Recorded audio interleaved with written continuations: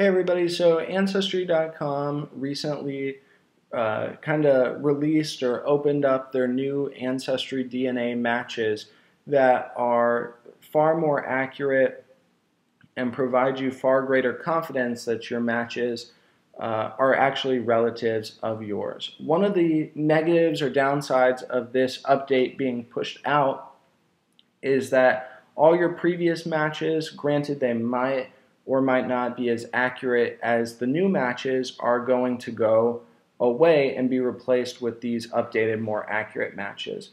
So for some people out there, that's great. We can go straight into our new accurate matches and not a problem at all. I know for if you're more hardcore about your Ancestry DNA matches, you might want to keep a spreadsheet of these previous results just to have on reference to go and look back to, or maybe to keep track of research you've done to rule out any possible matches that may have been a false positive.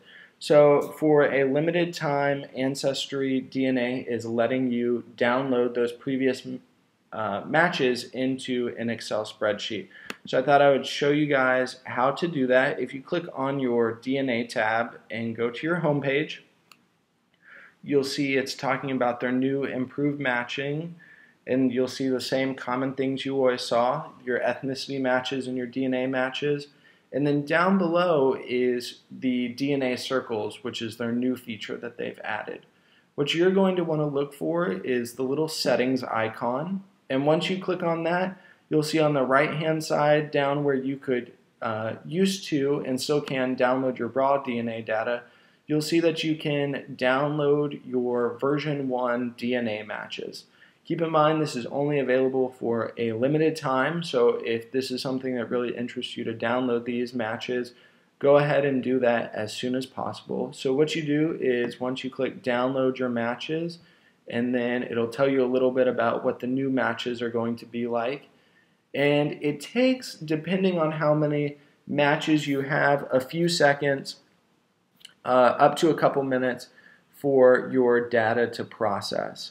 And so once your data finishes processing, it downloads into an Excel spreadsheet that's got the name, columns, whether you've reached out and made contact to that person, if you've opened up that record or that person match and looked into it, and a few other columns with tracking the information.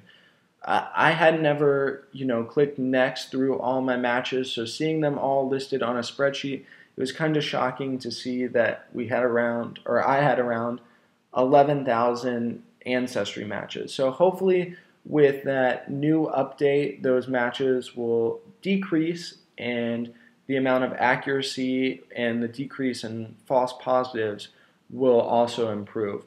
So just thought that would help you guys out that are a little more hardcore with the DNA service, that you can still download your version 1 DNA matches, but keep in mind it's only for a limited time, so if you're going to do it, get on that right away.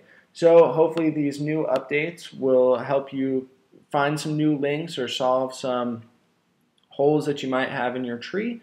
And if you still need the information, hopefully you're still able to download your version 1 matches. So hopefully that helps.